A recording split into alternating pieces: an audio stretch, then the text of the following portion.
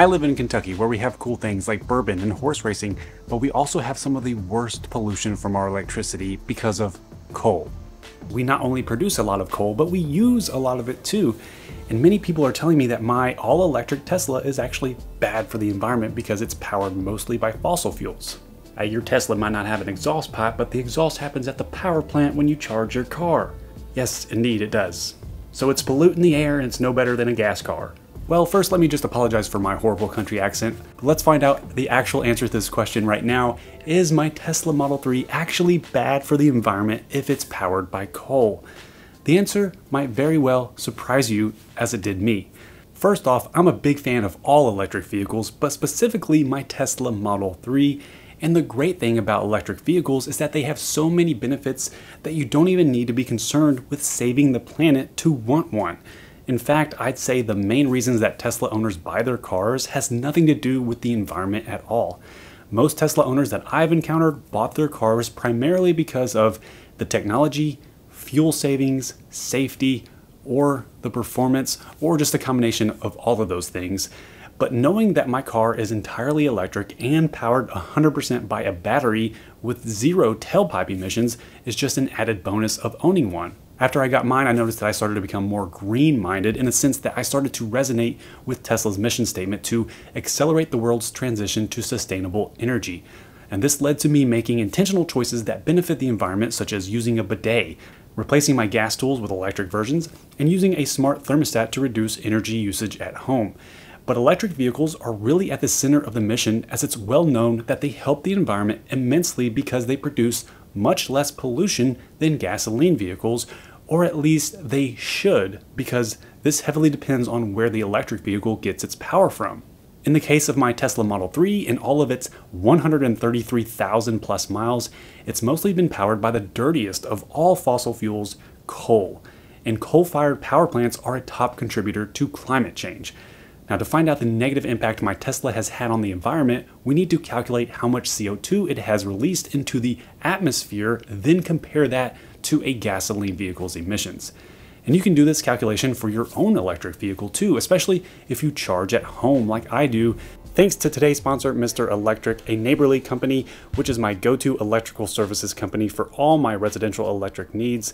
Not only did they install my EV charger at my new home, they also performed a complete home safety check of my house's entire electrical system and made the necessary upgrades to my electrical panel in order to support the level 2 charging speeds for my Tesla. A stable, functioning electrical panel is essential to getting the best charge for any electric vehicle, and according to a 2023 survey from Mr. Electric, nearly half of all homeowners surveyed said that the cost savings and energy efficiency were the most appealing reasons to upgrade their electrical panel. Your electrical panel controls the electricity flowing to all areas of your home. Keeping it in good working order will ensure that your lights, appliances, electronics, and EV charger will work when you need them to. Click the link in the description below to talk to your local Mr. Electric about a complimentary electrical panel inspection as part of the home safety check to identify any necessary replacements, upgrades, and rewiring procedures. Now, to begin this calculation, we need to know the carbon intensity of the state where the vehicle primarily charges. Carbon intensity is simply a measure of how clean electricity is and refers to how many grams of CO2 are released to produce 1 kilowatt hour of electricity. Now, electricity that's generated using fossil fuels such as coal is obviously more carbon intensive compared to electricity that is generated by cleaner methods such as renewables like solar, hydro, and wind. Unfortunately, hydropower is about the only significant renewable energy source here in Kentucky, and the state ranked last in the country in wind and solar power generation last year. So Kentucky has a whopping 1.73 pounds of CO2 emitted per kilowatt hour of electricity produced. Not good. The only state worse than that is West Virginia.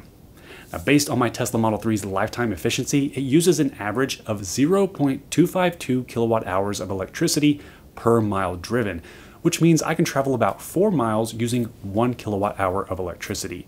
If we take my state's carbon intensity of 1.73 pounds and divide that by the 4 miles traveled per kilowatt hour, then that results in 0.43 pounds of CO2 emitted per mile driven in my Tesla Model 3 here in Kentucky. Now, to compare that to a gasoline vehicle, you should know that burning 1 gallon of gas emits about 19.8 pounds of CO2. So if we divide that by my car's 0.43 pounds, that means my 2018 Tesla Model 3 is equivalent to a gas car that gets 46 miles per gallon. That is probably much lower than you expected, isn't it?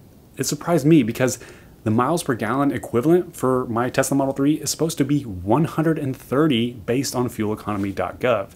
But keep in mind, that 46 miles per gallon number is only referring to the pollution aspect and is not related to the fuel savings. So if my Tesla Model 3 pollutes the same amount as a gas car that gets 46 miles per gallon, does that mean it's bad for the environment? Well, the most fuel-efficient non-hybrid gas car with the highest miles per gallon happens to be a Mitsubishi Mirage that gets 39 miles per gallon with its cute 3-cylinder engine.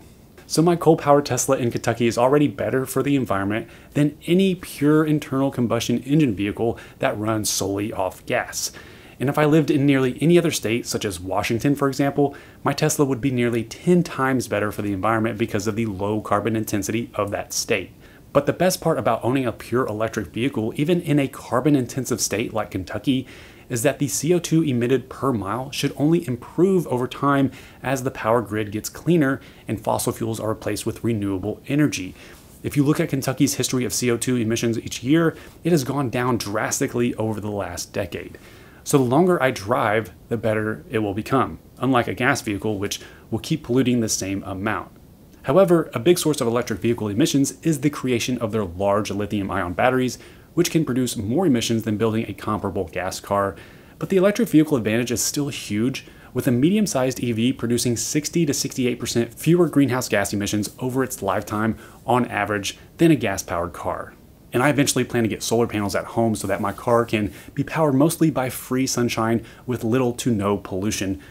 What do you think about all this? Are you team electric or possibly team hybrid after seeing these numbers? Let me know in the comments below. Subscribe for more tech videos like this in the future and give this video a thumbs up if you enjoyed it. Thank you for watching. My name is Andy. I'll talk to you in the next one.